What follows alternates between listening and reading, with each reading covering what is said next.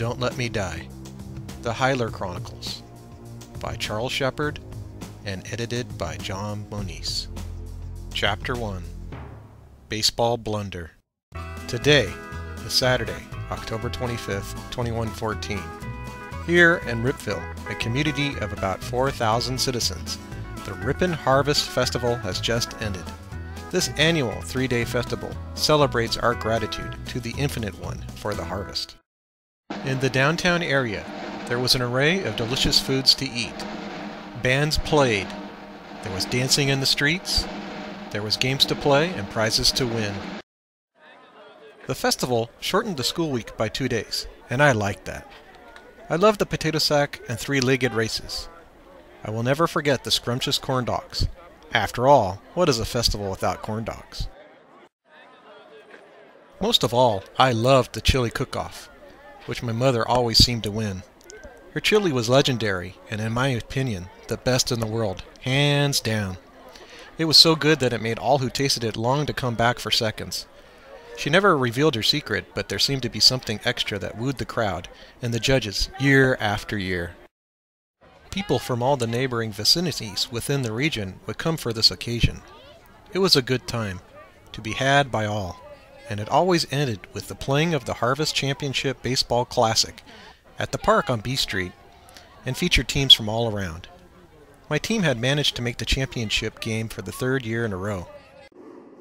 I played center field, and we were up by a run in the bottom of the 7th with 1 out to go. Crack went the ball as it left the bat, like one of the old artillery shells that I had read about in my history class. That ball had been hit so hard that it looked as if it was sure to leave the park. It had to be my misfortune that made the ball come towards me. As it drew near, I could hear the crowd as they stood and shouted, "Catch it!" They were in a complete frenzy, and I could understand why. Last year on a similar play, I had dropped the ball and cost my team the game. As the ball approached, my senses became heightened. A grim thought crossed my mind. If I dropped the ball, I might well become the scapegoat of this maniacal, savage mob. I ran back and placed myself in front of the fence so that I may have a chance to make a play on this well-hit tater. As I ran towards the fence, I felt a dull throbbing ache in my right ankle. I had tripped over a sprinkler head. "Damn it," I said to myself as I fell to the ground. The ball flew over my head and made its way towards the top of the cyclone fence, which stood about 5 feet in height. As the crowd began to draw near, I hit face first and then landed in a puddle. Further evidence of the broken sprinkler, which had already inflicted its damage. As I landed, I heard a thud, which made the crowd gasp. I looked up, and I could not believe what I saw. The ball had fallen back into the field of play. That meant that I had a chance for a play at the plate. I turned, got up as fast as I could, and grabbed the ball. The crowd continued to cheer. The guy who had smashed the ball was already rounding third base and on his way home, while the lead runner had already scored. I had to try to throw out this 5-tool freak of nature or face the disdain of the crowd and bench, so I took a deep breath, threw the ball home, and prayed for a miracle. This guy was running at breakneck speed, but my ball was closing in on him. All eyes were focused on the play. That would be close. Gary Sherman, our catcher, had his gloves spread wide as he waited on the ball and took his stand up the third base line in front of the dish. As this prodigy made his way, speeding down the line, and then slid, the ball flew towards his glove. At once, the ball hit Gary's glove, while those in the stands jumped to their feet and hoped for the best as the two combatants prepared for the collision. Then they collided, and Gary dropped the ball. "Safe!" shouted the umpire. I lowered my head as the boos began to rain down all around me. I couldn't believe it. I had thrown a seed that was on target, but Gary had dropped it during the blaze and had allowed the winning run to cross the plate. My friend Simon P. Johnson ended up as a losing pitcher. The game was over. There was nothing more that I could do. My coach's face turned beet red as he ran out and raged towards home plate. "What are you, blind? He was out!" Coach exclaimed. "He's safe," the umpire insisted. We ran over to see how the alteration would turn out. "He's out, fatso!" my coach retorted. "He's safe, and that's final. Now get out of my face, you husker," yelled the umpire. "What did you call me?" asked Coach, somewhat perturbed and angered by the statement. "You're a corn lover. You grow corn to feed the masses. You and these Ripville townies live in a bubble. You live in a nice, safe, secure place, but you never consider what might lay beyond them. You go on with your monochronic lives, acting as if the world outside didn't exist," yelled the umpire while he took off his mask.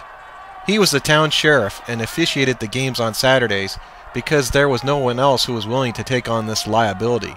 He had no children and was less inclined to worry about it. Besides, he loved the game, and because of his position as sheriff, no one dared to risk arguing with him and getting into further trouble. "I am a Husker? Well, you're an officer who has no respect for life." Then Coach grimaced and put his hands on his chest. "Oh," he groaned while he fell on the ground, rolled onto his side, and then to his back. As he looked up, I could see the fear in his eyes. Tears began to well up as he battled to regain his composure. "My chest! I can't breathe!" Without expression on his face, the sheriff replied, "It's all right, Coach. We'll get you some help." Then he yelled, "Simon, get over here!" From out of the crowd came Simon. He and I both stood at 5.5 feet tall. Our hair was about the same in length, cropped short above the ears, but his was darker than mine. "Yes, sir," replied Simon, who looked nervous. "I want you to run as fast as you can to the snack shop. Call emergency services and tell them we have a man down. And grab a couple of towels," explained the sheriff. As Simon ran off, the team and I continued to stand by and watch over Coach, somehow hoping to comfort him by our presence as he writhed around on the ground. My foot still ached from the fall that I had taken. I began to feel a chill run up my spine as I stood there and gazed at him. It left me with goosebumps crawling up and down the length of my body. It made me recall the winter of '07 when I was just 7 years old.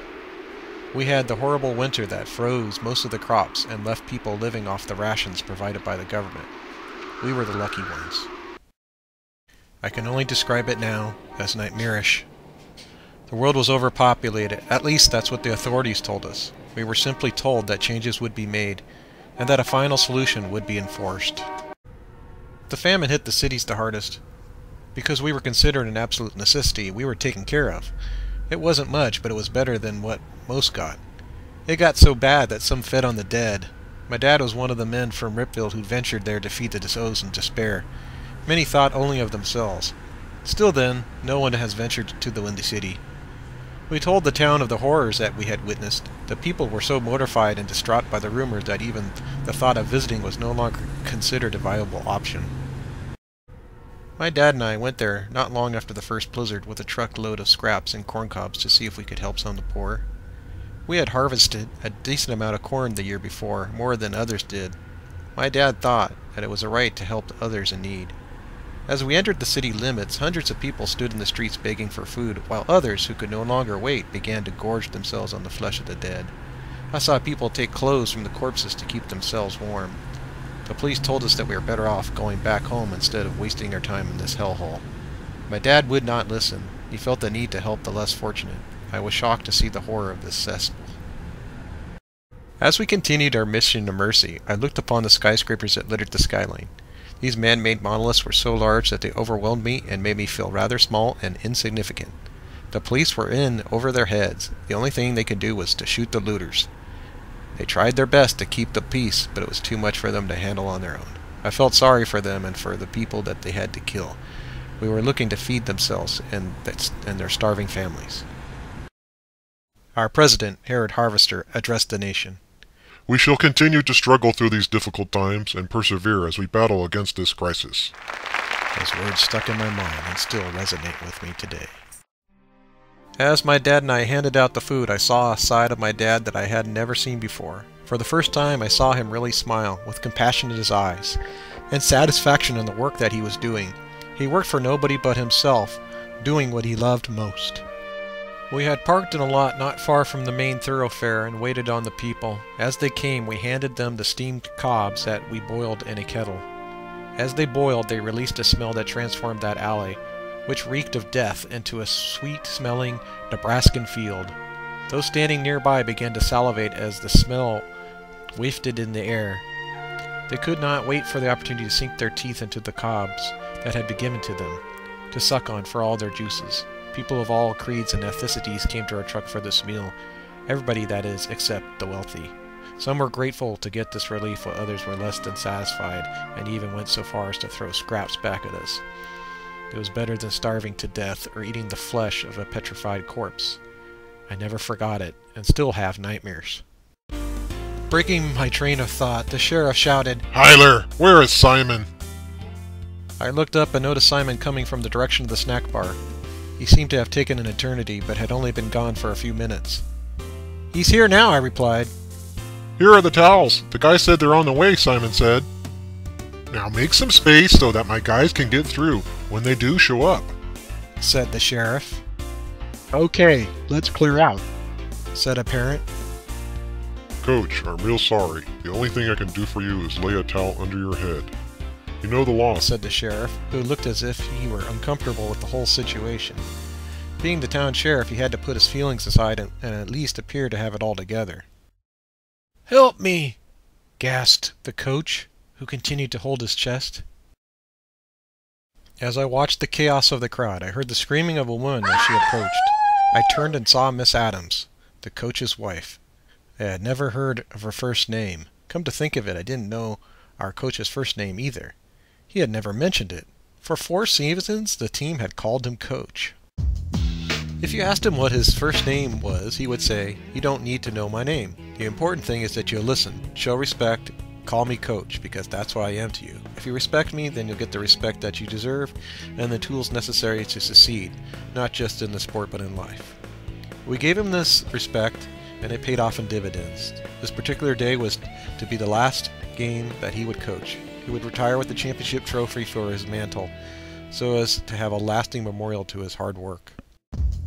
We went from worst to first because of his infectious enthusiasm and sacrifices. We used to be known as a bunch of no-talent nobodies, but to Coach we were winners. There were no limits or boundaries that we could not overcome with his guidance. He never complained about the losses and errors. I think he was proud of what we had accomplished despite the less than stellar results. We had come close, but had yet to attain a coveted prize. I could have ended the game if I had caught the ball. Worst of all, Coach was on his back in pain and now was powerless to do anything about it. "Wait, let me through! I want to see my husband!" exclaimed Miss Adams as she tried to lay her hands on him. The sheriff lost no time. He grabbed her around the waist and jerked her from the reach of her husband. Just hold your horses, responded the sheriff. "Let me go! I want to see my husband!" she insisted as she sobbed uncontrollably. You know the law, Angela. If you touch him, I'll have to take you to the station to face charges for breaking Harrad Reaper Law 2071. You know I can't ignore the law, even when I'm off duty, said the sheriff in a matter-of-fact tone. Coach's wife was Angela Adams? That's strange, I thought. Had I heard that name before? I couldn't put my finger on it, but I knew it had to do with something important. "I don't care about your stupid law. Let me go so I can be with my husband," Miss Adams insisted, and tears fell down her cheeks. You know I can't let you do that, ma'am, replied the sheriff. "Sheriff, let her go and forget the law just this once," pleaded Coach as he struggled to push through the tightness in his chest. Sorry, folks, said the sheriff. I wish I could, but the law is the law, and I have to uphold it no matter what. "You are cruel with no sense of compassion. Now let me go," shouted Miss Adams in a huff. I understood her anger, but she knew the law. It had been created by the authorities and handed down to us to obey. We all learned about it in history class, but we were never told what the law's actual purpose was. We were told it was of the utmost importance that we not touch or help the mortally wounded no matter the circumstances. This act could be done only as deemed necessary by government and military personnel. The penalty for an act of compassion is death, no exceptions. This tradition had been handed to us by the late Arthur Augustus Harvester, the former president who changed our lives forever. Anyone caught breaking the law would be taken to trial before the tribunal, which always ended with a guilty verdict.